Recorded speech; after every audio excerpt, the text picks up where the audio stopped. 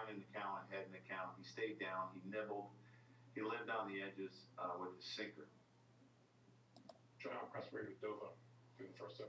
He was really good tonight. Again, and that's the guy that, we think we're sending out there every time he goes out.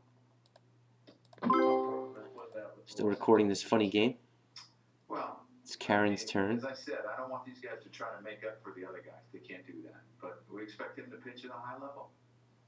All right, so let's talk a little about the decision-making in the 9th inning there. Now, David Robertson, in a way, if he's a little reticent to use him back-to-back or too much, is he the whole pitcher that they need to count on in the bullpen? Right, they did it once before against the Mets Saturday and Sunday. Then he had a few days off. Waiting for Karen to roll. She's just stalling, sitting there. Put him out there for an entire inning. He made it sound as if he got the out, that he would let him come in and get. As Karen knows the next roll would probably end her fee. No, she survives again. Doing a very good job here at ducking my huge monopolies. And we talked about that on the home run. That pitch was only 90 miles an hour, and David Robertson can be a lot harder than that with his fastball. So.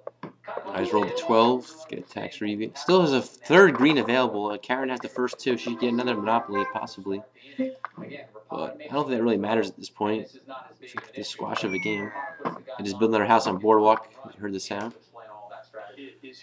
We are waiting for Karen's turn. It used to be easy to do Soriano, Robertson in the 8th, Mariano in the 9th. They each face 3 batters, let's say in a perfect scenario. Maybe he just can't do that now. Right. I think the biggest thing is, James, obviously, is there's no Mariano Rivera back there. He didn't have Soriano today because he had pitched 4 of his last 5. I think he was trying to get a piece of that 9th inning that would not have to be on David Robertson's shoulders because, as he said, he's being cautious with him. But when it backfires on you, and Robertson is the guy who has been your pseudo closer. Karen owes me a little $50 for the railroad, not much. Obviously got a lot more to talk about. Rob, remind you coming up after this post-game show, it's the premiere of GMC Presents Center Stage.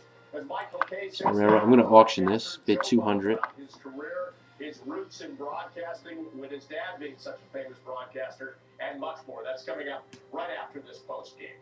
And when we come back on the WB Mason post-game, Jack and I have the full game highlights for you because, as we said, a variety of twists of fate in this game. Tilted toward the Yankees for most of the game, but then towards the White Sox in the end. Also the action for I got the railroad for 200, which is what it's worth. My turn again. Collect some money. Here we go, Karen's turn. And she survives yet again. Wait, she owes me $250 though for that house. That's a good thing.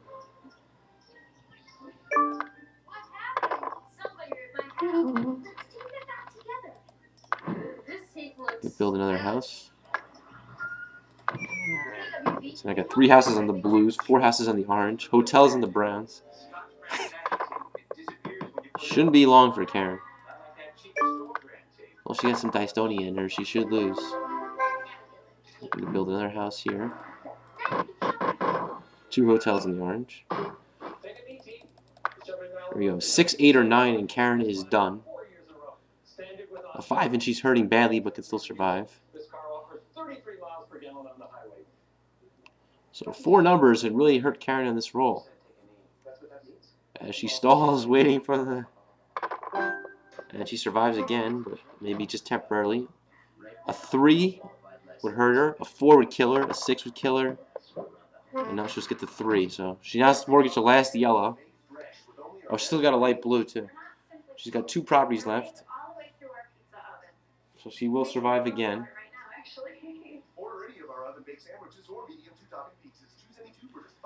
Karen taking her sweet time here.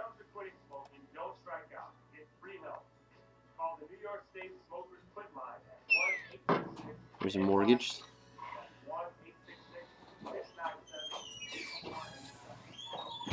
And those things that scams or what? I didn't look into it carefully yet. I don't know. What did you get that information from? It's short of my email. Oh, it probably is a scam then. Well, says this is not a scam. That probably is a scam. A moment of silence for the internet as we know it. Where'd your mother go? She's in the basement. White Sox. Was there Joker in here? No. Oh. This isn't fair. I want to start again after I was booted. Yeah, crushed. How's that? How's the upper figures? How's the ultimate frisbee? Good. Where's your parts? Bill's house? The part's in that parking lot for the Van Son Park. Right there where it is. Yeah. Go in there? Yeah. And Gil? Yep. Anybody else you know?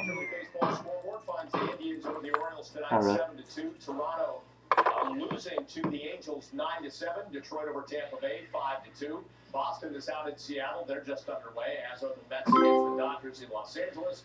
And the Pirates beat the Phillies 5-4. We jump to our game highlights now, courtesy of Lincoln, as always. White Sox beat the Yankees? We begin top What? of the first. Yeah, White Sox won.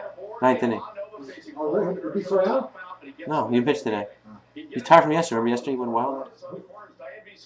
They mixed and matched. They used like 3 different guys. Right there, and he doubles off Alex Rios. Yankees load the bases in the bottom of the 4th inning. With Eric Chavez at the plate, Dylan Axelrod gets him to Q1 to 3rd. Kevin Euclid makes the play, no damage done. Now, we found out that Alejandro De Aza can do some damage. Yeah, especially against Ivan Nova. Had 4 hits off. That's the guy at the home run the 9th too. That same guy. 2-1 fastball for a Yeah. solo homer out to right. I didn't see the first one. He hit one later. Now, when you get punched, you want a counter punch, and that's what the Yankees do. Bottom of the 5th, they hit on first and 2 outs. Alex Rodriguez to deep left center, off the mid of De Aza. Curtis Granderson rounds and scores, an RBI double for A-Rod ties the game at 1. And next batter, Robbie Cano. Yeah, Cano just continues it with a 2-2 changeup. He drives this one to right center. And brings in A-Rod on back-to-back doubles. The Yankees jump ahead 2-1. So we go to the bottom of the 7th. Axelrod fans Granderson and A.J. Przinsky guns out there, and Jeter trying to steal second. Strike him out, throw him out. It ends the inning. On to the top of the 8th after allowing a single to De Aza. Nova comes back, strikes out Kevin Euclid. That would be his last out of the night. He went 7 1/3, gave up just a run. So Joe Girardi starts mixing and matching the rest of the inning. Brings in Cody Utley, and he preserves the lead by getting Konerko there to end the frame. And Noble loves what he sees out of the pen to this point. Bottom of the 8th, Yankees add a run. Mark Teixeira, deep off Hector Santiago. A solo shot into the seats for Texas 13th of the year. Makes it 3-1 Bombers. And then top of the 9th, it's that Rapata-Krzyzewski showdown. Right after he gave up a hit to Rios, Girardi goes to Rapata. He gets what he wants. This should be a 1-6-3 double play. But Rapata, who throws from the side, kind of threw from the side there. Throws it into center field. Rios goes on to 3rd. Krzyzewski is safe at 1st. Bob, I mentioned it earlier, February and March in Tampa on the backfield. It's pitchers fielding practice. They work on this over and over and over. It's supposed to be like hitting a free throw. You're supposed to be able to do it in your sleep. Rapata not able to do it there. That ball just shoots out to the side. And it's the E1. So David Robertson comes in to face Diane Viciedo. Gets a pitch up, and as Jack said, 90-mile-an-hour fastball up by his eyes, and he takes it out. Go ahead, 3-run home run. Just like that, the White Sox take a 4-3 lead. Now the Yankees did try rally in their half of the 9th. Man on first, Derek Jeter up as the winning run. Gives one a ride to right, but Alex Rios right there to catch it for the final out. And that will do it as the Yankees. No, it wasn't De Aza, it was Descendo. Oh, seems like the last name's similar. It's confusing. In the loss, as he came on, a last man standing there for the Yankees, and their 5-game winning streak has come to an end. Now in this ball, Karen's trying to offer me a trade. He went 1 for 5, and as we take a look at our Toyota leaders, Derek Jeter, that 1 hit, tied with Cal Ripken Jr. on the all-time hits list, 13th with 3,184. So Jeter matching the Hall of Famer from the Baltimore Orioles.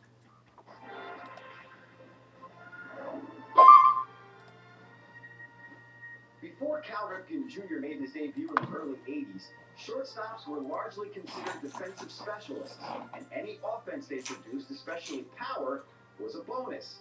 Ripken changed all of that. At 6'4" and 200 pounds, Okay, Karen offered me a crappy deal.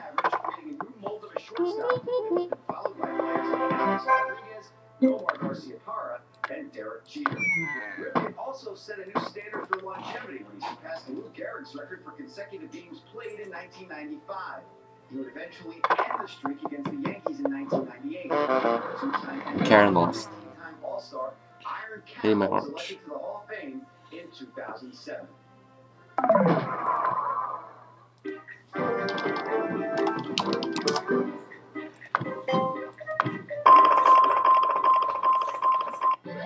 Until Karen, good game. See what she says. Her reaction is to that.